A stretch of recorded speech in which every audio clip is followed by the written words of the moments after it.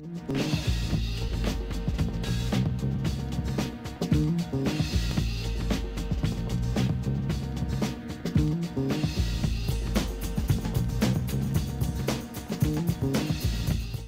afternoon, everyone.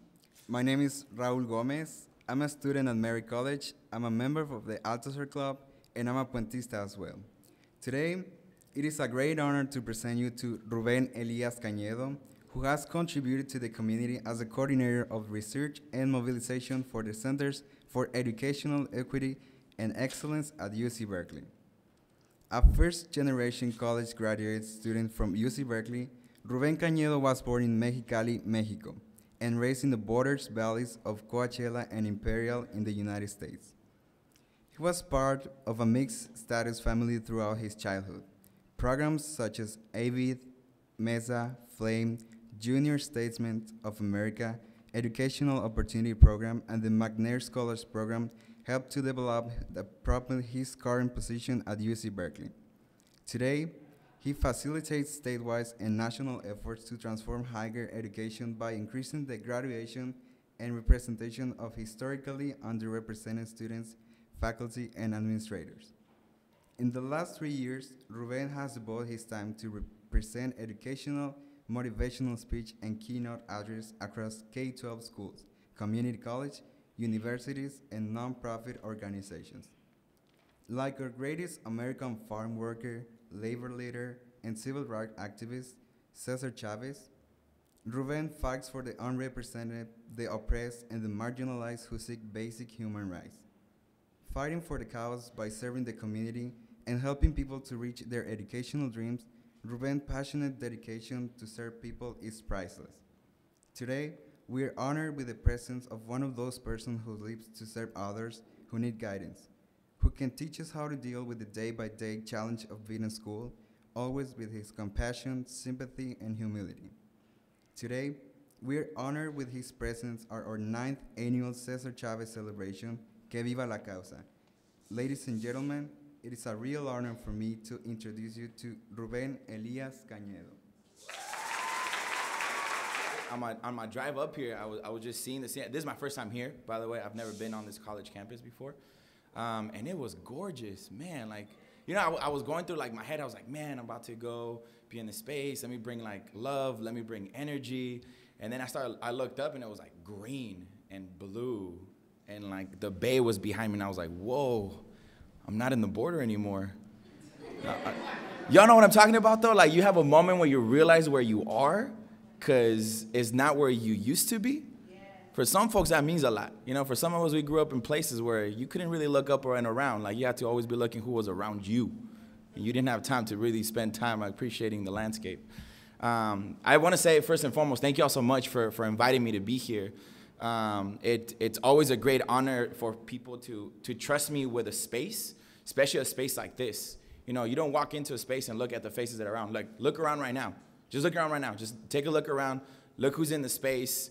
Realize that we're in a college campus. Look that there's no walls. There's windows where you can see what's going on in the outside world. There's African art. Hopefully it was by a student, and if it wasn't by a student, it was by an amazing artist, because I want that in my living room. Probably doesn't even fit in my living room, but that looks beautiful. So this is what I want to do. I know I have 20 minutes. By now I have like 18 minutes. So I need somebody to help me out, because whenever I feel the drum, I go to a different place. Right? Sometimes the drums makes me go somewhere else, and I'll tell you why. So I need somebody to keep track of time for me. If anybody has a watch or something, does anybody want to nominate? Yeah, in the back? Okay. Can you flag me when I'm at 10 minutes and then when I got 5 minutes left? Okay, thank you so much. Okay, y'all. So let's get started. My name is Ruben, and I am here to share a little bit of my story with you all. I'm here to reflect a little bit about the legacy of Cesar Chavez. I want to reflect a little bit about what that means in me being a first-generation college student, especially being a college student from a family that had college experience before, but not in the U.S. What does that mean? And what does it mean for me to be doing work that growing up my family didn't see me doing? And what was that conversation like when you have to tell your mom, hey, maybe I'm not going to be a lawyer? And that's a tough conversation to have. So I want to go through that, right? I want to start today by saying It has been very painful for me to have heard in the last couple of weeks, ever since the Cesar Chavez movie came out. How many of you already watched that movie? Yeah, a couple of you, okay. So my grandmother had a restaurant in the Coachella Valley. Every first of the month, Cesar Chavez and his leaders would come to her restaurant and eat a caldo called Siete Mares. Brother loved his seafood. My grandma had the best seafood in the area, so they would come. He wouldn't come alone. He would come with his trusted allies and friends and colleagues. And what I need to share with y'all today is that they were not all Latino. They were not all from the U.S. Some of them were immigrants. Believe it or not, there was Filipinos in the field out there with Cesar Chavez. Believe it or not, there was Chinese, Vietnamese, Korean, Hmong, Lao, Latinos from all across Latino America, not just Mexican and not just people born in the U.S. The beauty of the UFW is that it was able to create a message and a togetherness and a unity that brought all of these different people from different walks of life to come together. And that's what happened.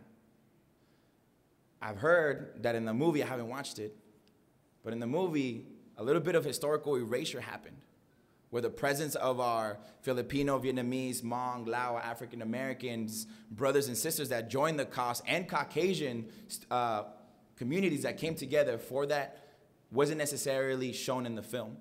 So I wanted to make sure that if somebody's going to speak on that, that I could join and be part of those voices that says it was a collective group coming together. I wanted to start with that. So now let me tell you who I am. I come from very different and at the very similar time, very similar families.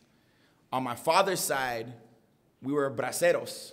Everybody familiar with the bracero program? Immigrants from all across Mexico and Latin America were brought into the U.S. because the U.S. decided to cut off a lot of the natural waters that went into Mexico, and it killed off the land in the Mexican region, and then said, come and work the fields for us, and we'll give you workers' permits, and you can be farm workers here. That was my grandfather from my father's side. So that's what they did. They started in Chihuahua, Mexico, and then they went to Texas, to Arizona, to New Mexico, so on and so forth, rode the whole border, and ended up in the Coachella Valley. So I come from a farm-working family. On the other side of my family, I come from indigenous family members. My mother was the youngest of 11. She grew up in a mountain in Chihuahua, and she's Raramuri. Grew up with no running water, no electricity, nothing. All you had was love, passion, work ethic, and hunger. Does that make sense? In that order. Love always first, hunger always last, because people got to eat. So that's my background. Now, why does that matter? One of my biggest conversations that I always have, and I've been doing this for quite some time, is that sometimes I look into the audience, right? And when they're hearing me say where my family's from, sometimes I see blank faces. And what I choose to believe is that they're thinking, damn, where's my family from? Do I know my family story? Have I bothered to make that important for me to carry with me? Or have I been too caught up with Facebook, Twitter, whatever people are using these days, and talking about pop culture? And I really don't even know who I am and where I come from. I'm allowing outer sources to dictate what should be my priority. And I'm always going after external sources, right? Sometimes I go to places where hunger is real, poverty is real, struggle is real. But when I look into the audience, I see like fresh Nikes and Jordans and like fitted people. And I'm like, whoa, where's that coming from? Because I know me growing up, I was getting hand-me-downs, and I was hella juiced for those hand-me-downs. I was like, yes, a shirt without holes, you feel me? You know, it was like, damn, my foot's getting bigger. Yo, dad, let me borrow your Nike so I can go run. Hey, cousin, you see what I'm saying? Like that kind of environment. So that lets me know there's something going on. I get excited. Because if you're in a community like that, and there's Jordans in the audience, and there's expensive stuff in the audience, that means that there's drive. That means that there's work ethic. That means that there's perseverance. The difference is that priorities are messed up. But I don't get caught up in that. Because that's two conversations that need to happen. And they're ready to go somewhere else. Y'all follow? Okay, so now, My community. I come from a border community. I grew up in Mexico. We were in Mexico first because my father was a martial artist. My father was the captain of the National Mexican Karate Team. So I grew up in dojos. I grew up in the karate world. My mother was a psychologist. Remember I told you she grew up in the mountains? She came down to the city because my grandfather said, we're going to be the first family to leave the village, get educated in the Spanish tongue, learn from their books, learn their work, and then come back to the village and help around. Because a lot of external people are coming into a village and they're taking over the lands, and all of a sudden things that have been sacred to us, people are coming chopping down to make a paper. Y'all follow? Good. Now, so that's what happened. My mother went from the mountains to the city, fought her way, worked her way, because when you got 11 siblings, everybody's got to work. You feel me? Everybody got to put some money on the table to pay for rent, because parents weren't doing that. They got to take care of each other. She ended up in UNAM, in Mexico City. UNAM is like the Berkeley of Mexico, of Latin America, right? Public, very like social justice driven, very research based, on and so forth. And that's where she went, and she graduated. My father went there too. But my father decided to drop out of college. Remember I told you I was going to be the first one that graduated from college in the U.S.? That's what I was talking about. My mother graduated from a college. She graduated in Mexico.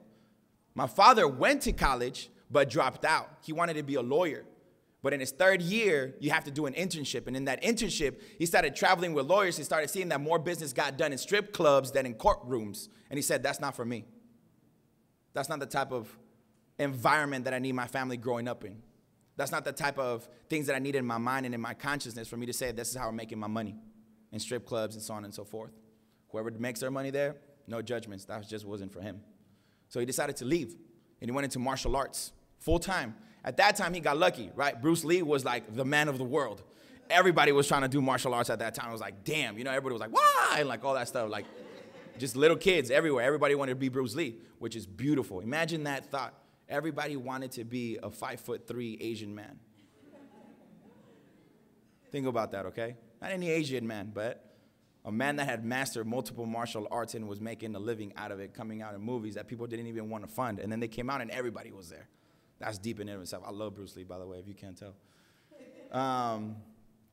So my father went into martial arts. My mother went into psychology. Then something interesting happened. They had a family. I came out sometime after. You know, it takes time to make a baby. I came out, and then we started working hard as a family, right? My father kept competing, then he retired, then he opened up his own dojo. Now, this is where it gets interesting. As I started growing up and we were in a border town, I started realizing that conversations started getting a little bit more tense because all of a sudden my mom couldn't go into the U.S. anymore, and we couldn't go visit our family.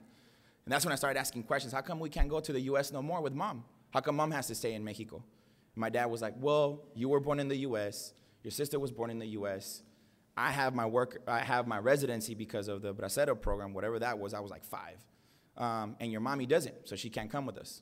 And that sucked to me. I was like, that isn't fair. That's not fair. What do we need to do? Lesson number 1.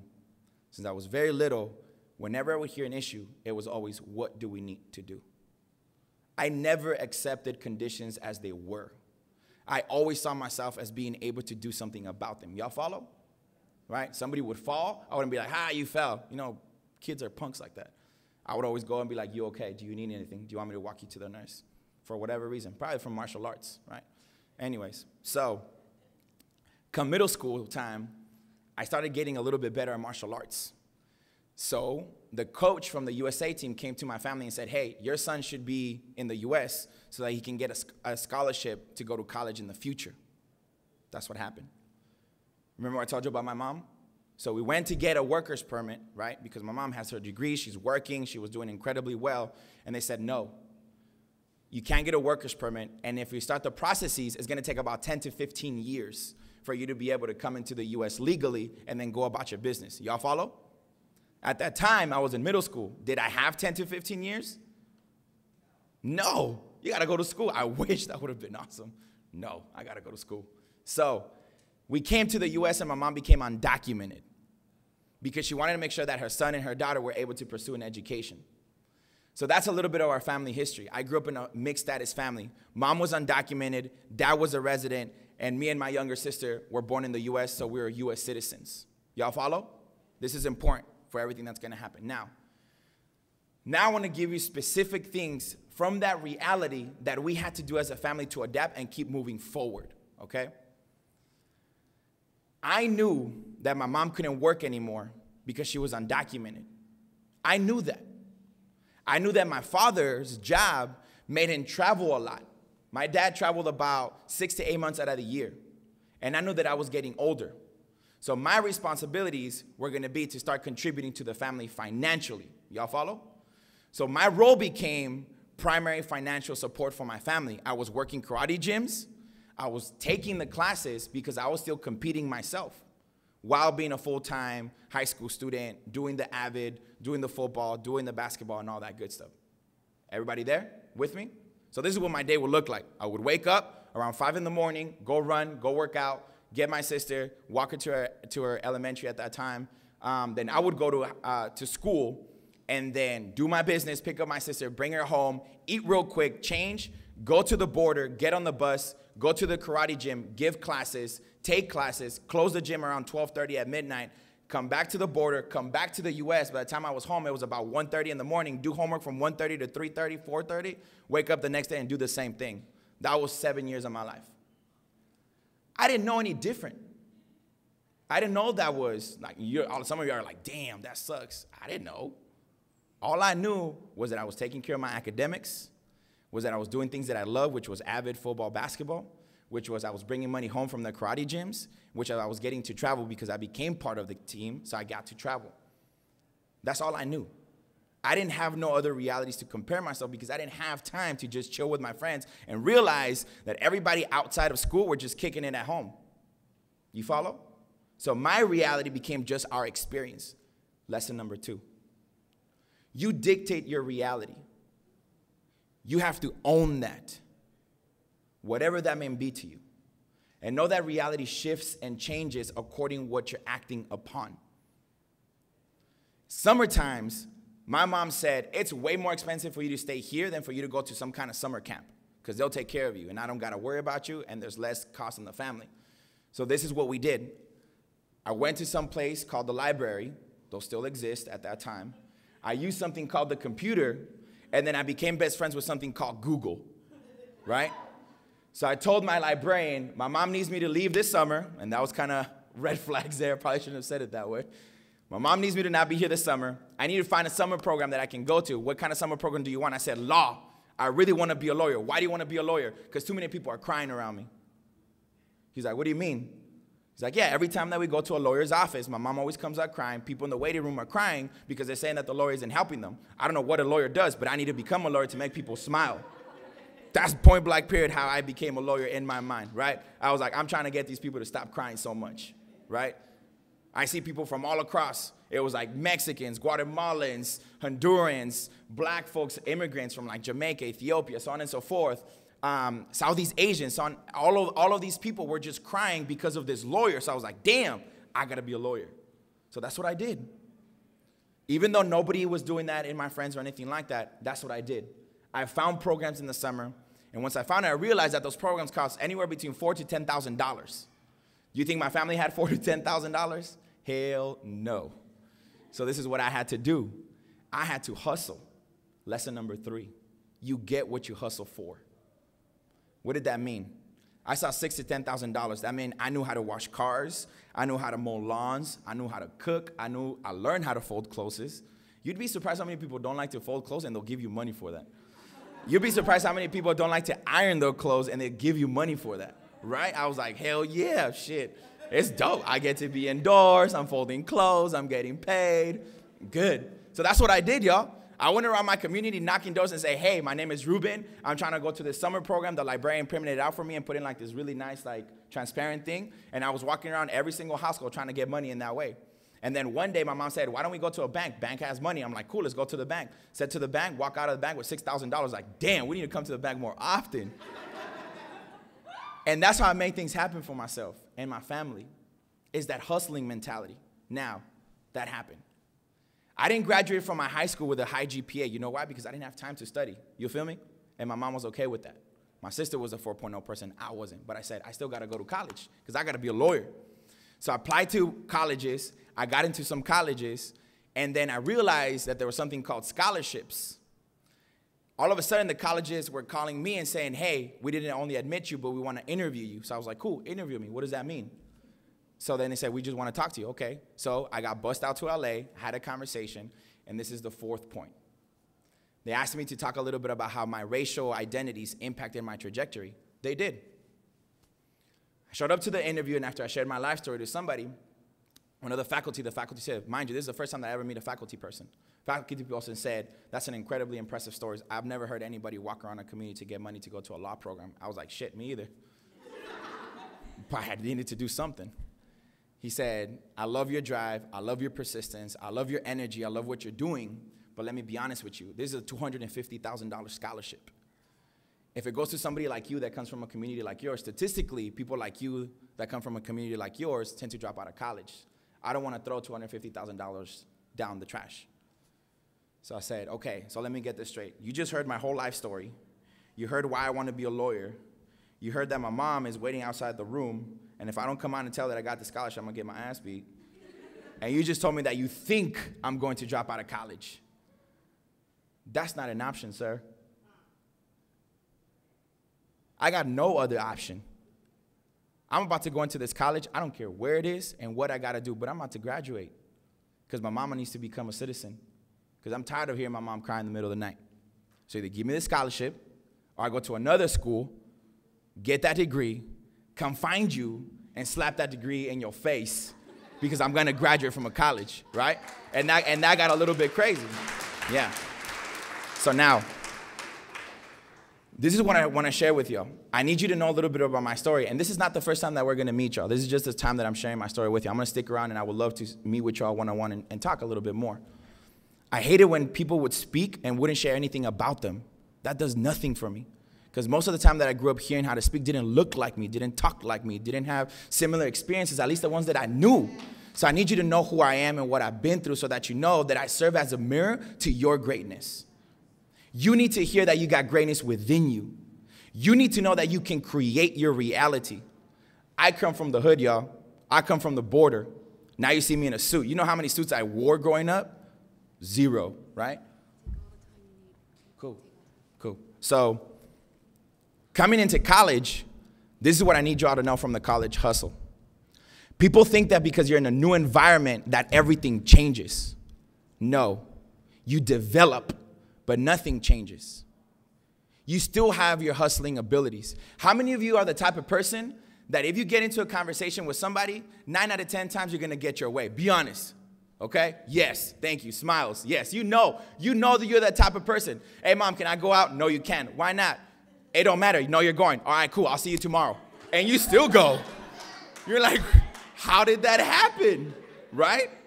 Or like, you wake up one day and you're like running through your entire day, right? You're like, okay, it's 6 o'clock in the morning right now. I got to do this, this, and this, and that. Wait, no, I can't do it that way. I got to do this, and that. And that's how I'm going to do it. And something's going to go wrong, but that's okay. We'll figure it out. And then you map out the whole day and you go about the day and then nothing works out. But you were like, it was a good day. You feel me? You know what I'm talking about? Okay, and the last thing is this. How many of y'all know that sometimes you can start in a place where you know nothing about, but something happens, and by the end of the day, you learn something, and you're like, oh, shit, I didn't know that when I woke up, but now I do. Right? Okay. It's the same thing in every other aspect in life, y'all. It's just that when you go to college, they tell you you need to be a critical thinker, and they call it something really fancy. They give you some theoretical, paradigmical shift of the human existence and the brain functions and how it pursues your hand. And all you're saying is like, dude, all you said was that I got to think twice before I act. Do you know my mom? I got to think 4 times. Twice as me, twice as her, and then I'll act. I've been doing that since I grew up. You feel me? Then they say you got to be a strategic thinker. You can't just get a problem and spit out an answer. You got to think about all angles. Again, do you know where I come from? Do you think I can just walk from point A to point B without thinking all of the different things that I got to think about to get there? And how many responsibilities I got to make things happen? All of the skills and the abilities that you need in order to succeed, you all already have. I'm telling you that right now. That's one of the biggest things that for some reason we're not being told because of the communities that we come from. The only thing that y'all are missing is information that isn't available from where you come from. That is all. That's why you're going to go to college, to get that information. But the hustling, the belief, the love, the creativity, you have that. Y'all feel me? And we know that sometimes it takes for us to go through things multiple times, just like it does when you're cooking. How many of you like food? Just raise your hand if you like food. How many of you like food? Be honest. All right, some of you are not raising your hand and you know damn well you like food. Okay, put your hands down, okay? I know what a quesadilla is. Everybody know what a quesadilla is in this room? All right, it's probably one of the most simple things that you can possibly cook in the world. To this day, I've been cooking quesadillas for like 20 years of my life. Not one will taste like my mom's. Not one. And I'm like, yo, it's a tortilla and it's cheese.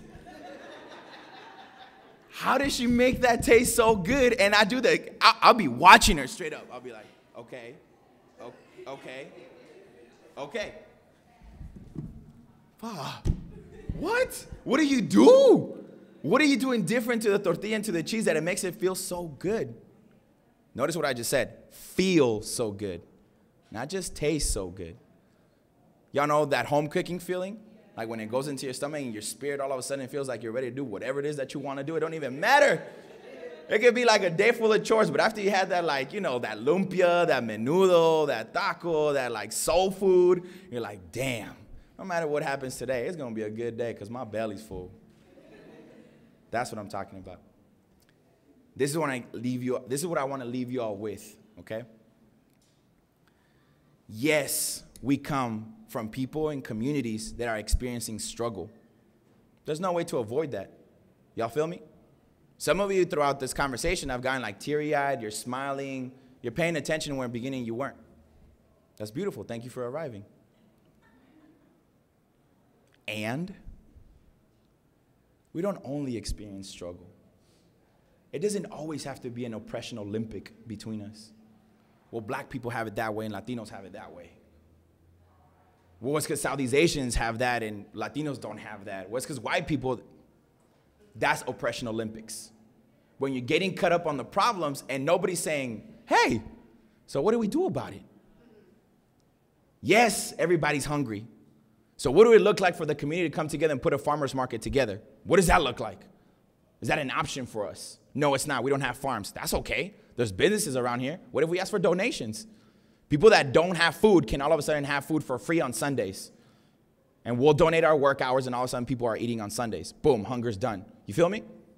That's the type of thinking that I would want us to embrace because that's the type of thinking that created the UFW. Somebody at some point said, are people being treated the way that they're being treated in the farms is not the way that human beings should be treated. Did you hear that? Somebody said women getting raped in the fields should not be a common practice. Somebody said us getting paid the way that we're not getting paid should not be happening. And it's a lot better for us to come together than for me to do it alone. Because alone, I'm one. One close fist goes so far. Two joined hands can do a lot more. You know what I'm talking about? That's what I want to share with you all. Listen, I went to Berkeley. That doesn't mean that everything was perfect. I almost dropped out of college like 3 times. I'm comfortable saying that with y'all. It's tough. The academic rigor is beyond what you can imagine. And that's why we need to be there. We don't come from places where struggle doesn't exist. So when we see struggle, we run away. If I struggle, that means I'm doing shit right. If I'm burning my hands with that tortilla, that means I'm getting closer to my mom because my mom can touch that fire and she doesn't even move. And I'm like, damn. You're like massaging the oil on the pan. I'm like, what the? Who does that? Who does that? Do you know what I'm talking? You know what I'm talking about, though. After a while, you burn it. That shit feels like home. You touch the comal and you're like, it's not ready. Instead of like hovering above. That's what I do. I'm like, no, it's not ready. My mom's like, no, está listo. And she'll go like iron, wash, and then come back and, no, está listo. I'm like, yo, your hand is warm from the iron. Most likely, you're not even feeling the difference. Anyways, that's a separate conversation with my mom. We don't run away from struggle.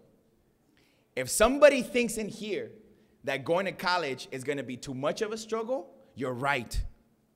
And if somebody here thinks it's going to be too much of a struggle and I cannot do it, come talk to me.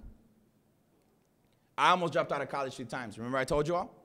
Every single time that I stopped myself from dropping out was because I had to play in my mind everything that my mother had to do for me to be there. Everything that my father had to do for me to be there. Everything that my grandparents had to do for me to be there. And if the only thing that I had to do was sit down and read a book and learn some new information and take a test, and that was my struggle, andas perdido. You're lost. You need to reconnect. You need to call home and be like, hey, Mom, how was your Friday night? And hear what happened on Friday night. And realize that if nothing changes with you, the next Friday night is going to be the same. And your family doesn't deserve that. One lesson that my family grew up with was every generation has to be a little bit better than the one before. And that's what I'm going to leave you with today. Every generation has to do a little bit better than the one before. That means that if my parents graduated from college and then they had to go through a migration story and become undocumented so that I could get a piece of paper on my mom's kitchen that says University of Berkeley, double degrees, Ruben Canedo Sanchez, and put her last name there, because in America, you only put the father's side, which is kind of effed up because it took 2 to tango. And even 2, even more to raise a child, especially me, because I was a troublemaker growing up. If that's what she wanted, that's what she was going to get. I'm 25 years old. I graduated from Berkeley. I did my graduate work. My mom's a U.S. citizen. My father's a U.S. citizen. They're both no longer getting evicted from any place that they go to. They have a steady house because I'm helping them with those finances. My sister's a second year at UC San Diego on her way to medical school. I have a job that I absolutely love. Do you know what it feels like to wake up and you smile because you love what you're about to get yourself into? Man, some of you already feel that. Some of you can't wait to have that. Trust me, it's going to be one of the most special feelings in the world. I'm only missing 3 things, y'all. 4. My sister to graduate from medical school, for me to find a wife, for me to have kids, and for me to host every single weekend. Every single weekend, my house will be the house that everybody comes to for a barbecue, and all of y'all are invited. Because growing up, I always wanted to have that, but I couldn't. You know why? Because we were undocumented. Family was in Mexico, family was in parts of the U.S., and family could never be together. Now I got family everywhere. So I want to leave you all with that. What are your goals? Know your goals. Know that goals come with struggle, but that you're ready to overcome that struggle, because struggle is in your blood. It's in your DNA. You have that already. The only thing that's missing is for you to believe it. And not just believe it when everything's going right. Believe it when it counts. When it's midterms, and you're hungry, and you're tired, and you're delirious. You don't even know what day it is. You don't even know what time it is. You don't even know how long you've been wearing the clothes that you're wearing, but all you know is they're starting to smell in a way that probably shouldn't be smelling anymore. That's when you need to believe, because that's what gets you through. Thank y'all so much for your time. Have a beautiful day. My question is, when you got into Berkeley, because that's the school that I'm interested in, Yeah. like what clubs on campus do you look for support? Oh, that's an excellent question. Yes. Thank you so much for that question.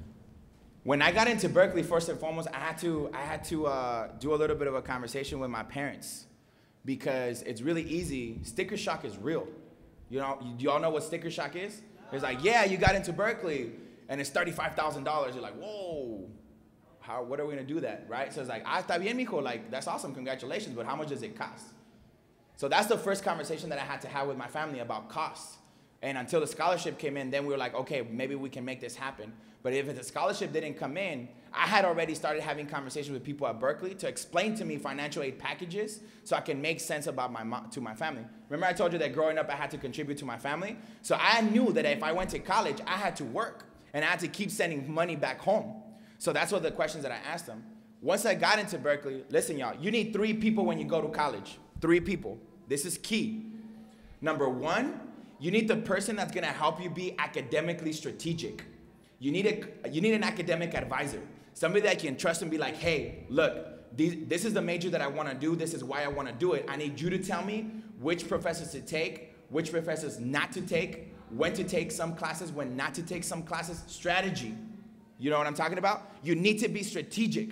Just because the website says you have to do 1, 2, 3 doesn't mean that you got to do 1, 2, 3. If it makes sense for you to do 3, 2, 1 or 3, 1, 2, you do what you got to do. College is about your trajectory. There is no cookie crust way of how you get through college. Some people take the first 2 years, then they take off 3 to save money, and then they close out strong. That's doable. Some people start in a community college, and then they come back. Some people got pregnant in college, and it's like, damn. What do I do now? You stay. You have your baby, do what you got to do, and come back because there's resources for student parents at colleges. That doesn't mean that your life ends. That means that you have an extra physical motivation for you to get through college, right? That's the first person. The second person, somebody that's going to be with you every single step of the way to strategize professionally. What do you want to do when you graduate from college? You want to be a doctor? You need to have a mentor in that area. Maybe not a doctor, but you can have a recruitment specialist from the medical school that you want to go to and befriend them. Say, hey, you and me are going to become best friends because I'm going to Johns Hopkins. You're just a freshman in college. I don't care. I won't be just a freshman in college in 5 years, so you got to be ready for me. I'm helping you do your job because I know you need more black people there. I know you need more Latinos there. I know you need more Southeast Asians there. You see what I'm saying? You start that hustling mentality. And the third person that you need is somebody that you can check in with just personally. Sometimes, I'm going to be honest with y'all, academics wasn't the difficulty for me in college. The difficulty for me was personal. I'm super far from my mom. Every time that something goes wrong, I blame myself. Every time something goes wrong with my sister, I blame myself. And I needed somebody that was an elder, a mentor that could tell me, hey, this is not your fault, and this is how we get through it. Does that make sense? Academic strategy, professional strategy, and personal support. Those would be the 3 areas that I would recommend to y'all. Yeah, you have a question? Yeah. Yeah. So you said you like what to do. How do you get specific where you like what to do? Because I know maybe people who work in a certain profession and they hate it. Right. How do you? Yeah, that's a great question. So the question was, how did I get to the point that I found something that I love? Remember how I told you growing up, I always said like I want to be a lawyer? That was a really tough conversation to have with my parents. Really tough. Because remember I told you my dad dropped out. So we already had one dropout from law. So it was like, oh my God, here we go again type of thing. So this is what happened for me. When I was in undergrad, the professional mentor and the life mentor that I had were really good with me. They said, you cannot leave college and declare something if you haven't worked in it. Does that make sense? Yeah. Some people are out here trying to be doctors and they've never been in a hospital. And they've never been in a clinic. They just watch House or Grey's Anatomy or some shit like that and they're like, oh my God, you know, I want to do that. Blood looks awesome, you know, and then they see blood for the first time and it's not even theirs and they're like, ay, my knees, right? No. Then there's other people that really, really want to go into business. They just say, I want to be a business major. And then you ask them, why? What about business do you like? I don't know. I just want to make money. Okay, but what in business do you want to do? Do you want to start a business? Do you want to do finances? Do you want to do personal equity strategy, so on and so forth? So for me I needed to get involved in the spaces that I wanted to do working to see how I felt. I was in a law firm, and it was a social justice-driven law firm. But once I started studying higher education research and theory, and I started realizing how much I had a lot of ideas for that field and how to change it. Like, for example, I'm one of the co-founders of the undocumented student program at Berkeley, right? That had never existed before at Berkeley or in a lot of universities. It was like, we can't work with undocumented students. That's illegal. No, it's not, because X, Y, and Z. But I did my research. But my research background allowed to do that. And then the California DREAM Act passed, and then we said, we got to go full out. And it should be undocumented students. It shouldn't be Latino immigrant student center. You catch that? Because it's really easy to get caught up in the West Coast with all things Latinos and all things Mexican. That's not the case. For me, it was like, how do I create a center where everybody feels welcome? Because believe it or not, there's people who are undocumented that are not Latino. We have over 22 different countries represented in our undocumented student program. That's just Berkeley, y'all. Now we're about to go through the entire UC system. So that's how you find what you want to do, because you got to do it. Put yourself in those spaces. And sometimes you're going to get the side eye. You know what I'm talking about? It's like, what is this youngin' doing here? Or what is this person doing here? Side eyes is my Friday night with my family. Okay? Like, I don't know, drama, you know, microaggressions, like burning, shit talking, all that stuff. I get that every day from my family. Why would I care about getting that from a professional space? But eventually it started earning my trust, right? Eventually they started saying, okay, maybe this guy really is serious about what he's doing, because I was. And then they started respecting me and they started giving me projects to do. Everybody's got to earn their keeps. You know what I'm saying? Even people, I can tell you right now, people who have PhDs, who have had their PhD for 5 years, that still can't find a job. You know what I'm talking about? Because they don't have that hustle mentality. They don't have that hustle mentality to make things happen for themselves. They want things to be done for them. Well, it's because I got a PhD, people should be coming after me. No, boo-boo. Ain't nobody coming for you. You got to show up and say, hey, I got a PhD, and this is what I want to do, and this is how I can make it happen in your university. And if you don't hire me, I'm going to go to another university, and they're going to hire me. So just hire me right now. It's that hustle mentality, right? Yeah. One more question? Yeah, please. If by any chance you get to a point where you want to transfer anything and you're not really for sure how to go about classes or something that you might want to take, or you change your mind, how would you get the support system that you need to maybe take the elective classes or something? Yeah, that's a great question. So I think studies show that on average, undergraduates change their minds about 6 times when they go to college, right? So that's normal. It's absolutely normal. The thing is, prior, I don't know if you were here prior, but I said you need to have 3 key people throughout your studies, right? So you have your academic, your professional, and then your life support, right? If you want to change your mind, before you change your mind, know what you're getting into. I have some students that will say, cold turkey, I don't want to do pre-med no more. I'm going to law. From one day to the next, I'm like, damn, I love the energy. I love the passion. Show me the research that you did to make that decision. What did you do? Who did you talk to? Well, it's because I talked to my friend, or I talked to my girlfriend, or I talked to my boyfriend. How old is your boyfriend, girlfriend? How old is your friend? What degrees do they have? How long have they been doing this work? How did they mentor you through? Did they ask you this and this and this and this? And did you go to this, this, and that? No. Go. Okay. And then they go. You see what I'm saying? And there's different ways to do that. Listen, y'all. Oh, the hustling that I'm talking about, when I went to Berkeley and I realized that I wanted to do higher ed research, there is no major at Berkeley on that. Do you know what I'm talking about?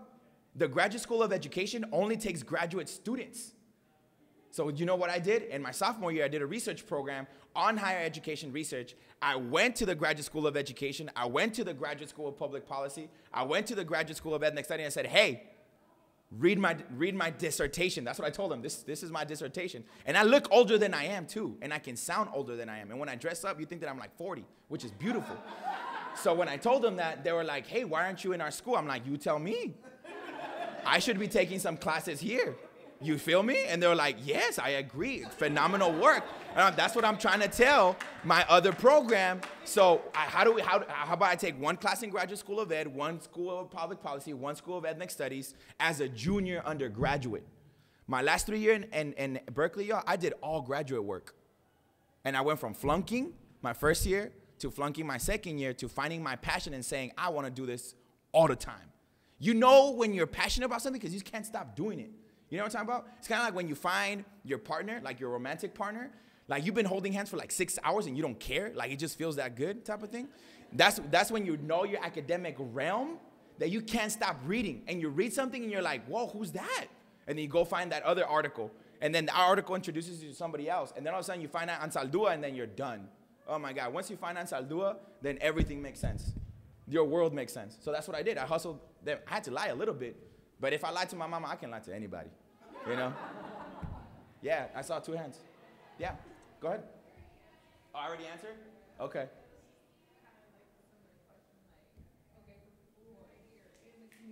Who are in the community? Yeah. How do you find that passion here? Like, if you want to have that passion Yeah, you make it happen. How do you find it? I would show up to businesses.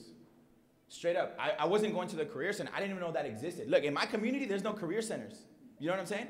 In my community, there's no counselors. I didn't know what that was. So I said, okay, I want to be a lawyer. I want to be a lawyer that does social justice. I went to my best friend, Google. That's my homie right there. I went Google Bay Area social justice law firms, and then I found them. And then one weekend, I just went on BART and visited all of those places. And I went and introduced myself. Hey, I'm Ruben. I'm about to graduate Berkeley, which was a lie. I was a freshman. I need an internship. You know, I need an internship. I want to get involved with this. I believe in you. Let me get up in here. You know, what you need, coffee, copies, whatever.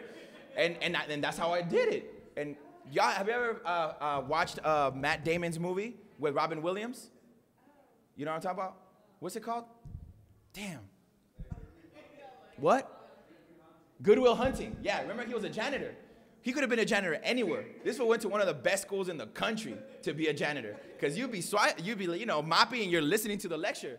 You're like, oh, okay, I'm learning. That's what I would do. I started getting involved in different spaces, getting to know different people and befriending them.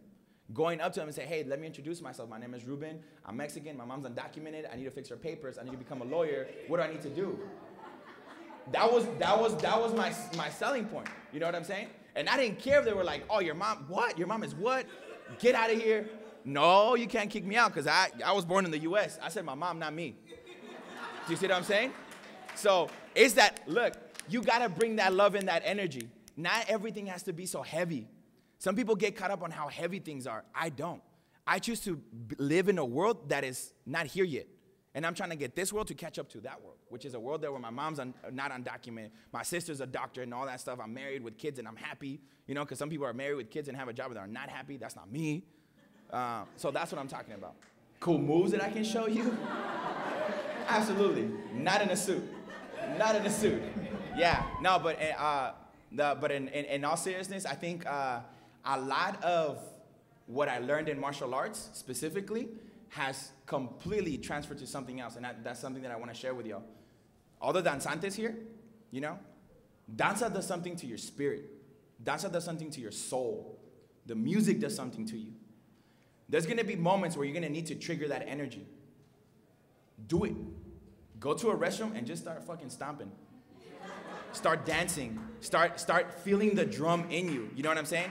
Like, I know I got a hype mix. Like this Thursday, I have a huge meeting. It's like huge, huge, huge. I already got my playlist for that morning. From the second that I wake up on Thursday, I have like a 45-minute playlist because music drives me. Like, I got Little Richard. Have you ever woken up to Little Richard by any way? Damn. You get so much energy. Like, you just hear like, a wop, wop, baloo. You're like, oh shit, let's go. You know, like the piano, the music, like jazz, reggaeton, like banda, bachata, everything is there. Because I got to show up with all of my people. It can get lonely sometimes, y'all. It can get real lonely in the places that we're getting ourselves into. But with music and with relationships and all that stuff, every time that you show up, you're not showing up alone. I know that when I open up that door to that office that I'm going to be in, which is a very unique place, right? Which is like the chancellor's building, right? And it just feels different. When I walk in there, I'm going to bring the energy. I'm not expecting that space to energize me because they don't know what I'm trying to do. But with that music, with the lessons that I learned, like for example, I feel always at peace in front of people. You know why? Because I competed in front of stadiums of people. Right now I'm just talking. I'm used to getting my butt beat in front of people. You know how embarrassing that is? This is nothing. I'm just sharing with y'all things that everybody should know. See what I'm saying? It transfers. That confidence that I have that I can protect myself. Sometimes, I'm not going to lie, I'll be in meetings and somebody really irks me. And I'm trying to be patient and I'm being hella empathetic. And I'm going through like my counseling protocol and like all this stuff. And by point blank player, they're just really racist or they're just really classist. You're not going to change them. So in my mind, I'm like triangle choking them and it's awesome. You know, in my mind, I'm like, oh, go plat, boom. And I'm like, and then I smile and I'm like, back to the meeting. I got that out of the way. You see what I'm saying? And sometimes I've had to tell people, hey, we can settle this outside. Let's talk it out outside. But they take it differently because I'm a person of color and because I'm a male. That's on them, not on me. Rather like, whoa, no, that's not what I meant. I'm like, I know what you meant. I don't want to talk about how you're being a racist right now in front of your colleagues. And then it changes the dynamics. See what I'm saying? It's that kind of stuff. But I can teach you karate if you want. My senior year when I was applying to PhD programs, my closest cousin, Mike, passed away from leukemia within 2 months. Boom, done. One day he called me, he's like, hey, I peed out blood. And I'm like, that's not normal. Go to the doctor. He's like, no, I'm cool. If I pee tomorrow, I'll go to the doctor. Health and men of color is definitely one of my biggest passions, okay? And just our communities in general. Just if there's any doctors here and you need to get connected, please let me know. We got to make that happen. Anyways, he peed out blood. The next day he peed out blood again. Then the next day he peed out blood again. Say, you're not getting off the phone with me until you get to that clinic and we get in figure out what's going on. Sure enough, he had cancer. Stage 4, done. 2 months, he was gone. That was senior year, in the middle of applications, in the middle of finals. Everything was going on. And that was going on at the same time. My mind was everywhere except where it needed to be. You see what I'm saying? So I had to make a choice. Either I allowed for what was going on to serve as a motivating factor for me, a recommitment of mine to push even harder and move forward, or I was going to allow it to disable me and then add more negative energy to already ridiculously painful situation for my family. Because I had to be part of the conversations via Skype, because remember, my family's in Mexico, and I was seeing everybody crying. I didn't need them to hear, this is impacting me so much that I'm about to flunk out of college. Do you see what I'm saying? So I had to have a conversation, and I spoke with Mike, even though he passed. I sat down, and I went, and I just had a conversation with him. I'm very big, I'm very spiritual. So I said, Mike, let's talk. What happened? How did you just pass like that? And I had my full-on conversation. It's funny how the people that have impacted you the most, you already have their spirits and their voices in you. I had a full-on conversation with Mike, and he said, dude, if you fail, I'm going to beat your ass when you go to sleep. And I'm going to tell my mom that you failed because you wanted to fail, not because I passed. What does that have to do? You're in Berkeley. You're in Berkeley. Graduate. Make a difference. And then when you have your firstborn, name him Mike. So the first conversation I'm going to have with my future wife, whoever that may be, like, hey, how do you feel about kids? Good, good. Our first one's going to be called Mike. And if she smiles, she says, like, okay, without even asking me questions, I'm getting married on the spot. And she's like, why Mike? Why Mike? I'll be like, okay, maybe a second date. And she's like, no, I hate that name. Bye. See what I'm saying? So you have to, in those moments of extreme, like, tension, challenge, there's people that grow in that moment, and there's people that get crushed in that moment. It's in our DNAs to grow. We've been through it, y'all. We've been through slavery. We've been through rape. We've been through malpractices, medically, socially. We've been through everything. That's in our coded DNA. You don't have struggle in your DNA. You have love and resiliency in your DNA. So let struggle come, bring your deeper lessons, and then create goals out of them. Like my goal is that my first child is going to be mine, you know? And everybody knows in the family. Everybody knows that. When I said that to my auntie, I said that in his, funeral services, and everybody just started laughing. Because I was like, I know I'm going to have 8 kids, but at least the first one's going to be called Mike, right? I'm not going to have 8 kids, obviously. I'm not a woman, 1. 2, I don't get to choose that. My wife's body gets to choose that. However many she wants to have, that's what we're going to have. And if we can't have any, we're going to adopt. And I hope that child's okay with me calling him Mike. Look, y'all. I have a very awkward relationship with English. I think it's probably one of the worst languages in the world. Yeah, because, I don't know, English doesn't let me fully, yeah, like you can't feel English. Like you have to feel energy for the language to fully feel what it needs to feel, right? Like sometimes I'll be talking in Spanish, and I'm like, damn, that sounded a lot deeper than I thought it was gonna sound. That's what the language did. But if you're only an English speaker versus being a multilingual speaker, you're still you.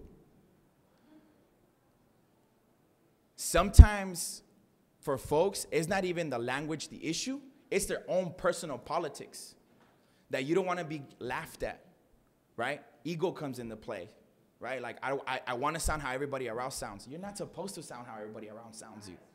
You're not. You're not supposed to communicate how everybody around you communicates. Look, y'all, right now I'm giving like a keynote speech, right? I probably cuss more than my mom would have allowed me like 10 minutes ago, right? But that's who I am. I bring myself to the work that I do. I want you to bring yourself to the work that you do. I have faculty, I kid you not, I love them to death, but I don't know what the hell they're saying, and they're speaking English. And then I have faculty who are from like Russia, Germany, Mexico, just different tongues, right? And they have a really, really heavy accent, and it's really, really beautiful. I love difference. So if you have an accent, I love that, right? And I can understand word for word, and they're talking heavy theory, and I can understand them. You know why? Because they speak a language of humanity. They're saying, look, this is this really complicated theory. But basically what it's saying is that, let's say that you have a sprinkler, the projection of the water, and then they start talking about that. So now I'm thinking about a sprinkler instead of this like impossible physics problem that I can't comprehend. Now I'm thinking about the sprinkler. You see what I'm saying? So the way that I motivate students is like, what do you want to do? In the profession that you want to do, your languages, be it 1, 2, 3, 4, are only going to make you that much better. And we need you to speak those languages. And we need you to take care of your languages. Like, that's one of my biggest struggles with my sister. My sister has never liked Spanish for whatever reason. And that's been really tough for my parents because they're Spanish speakers, right? Myself too. Until she got to college and she started reading like Ansaldúa, Chedi Moraga, stuff like that, she realized that it was okay for her to speak Spanglish and that it was a beautiful experience. So now, man, she's like, oh, Chicana out, right? I'm like, yo, dude, that word doesn't even make sense. But it's beautiful. You want to make up that word? Make up that word. Because I got to teach her that she can create stuff. And as a woman of color, in the STEM areas at UC San Diego, the struggle can get real. So she doesn't need from her brother to tell her, you don't sound right. She needs from her brother to say, that sounded beautiful. And I can't wait for you to be a doctor. And I can't wait for you to go and serve our communities and to be connected with them with the multiple languages, not just verbal, but physical. Because sometimes you need a doctor to just hug you and say, hey, good morning, welcome. That's my sister. My sister's probably gonna be kissing everybody. You know, that's how we are in my family, we just kiss. I'm sure if her hospital tells her, hey, you can't kiss patients, you'll be like, okay, on to the next one. You wanted me. Nobody else speaks Spanish in this place. You know what I'm saying? So bring that love. Bring your own languages. So the question was, if I didn't do so well academically in high school, what was my academic transition like in college, right? And I told you all, I almost flunked like about 3 times in Berkeley. I flunked my college writing, not English R1A, but college writing, which is a preparatory course for people who don't speak the language fluently and don't write fluently.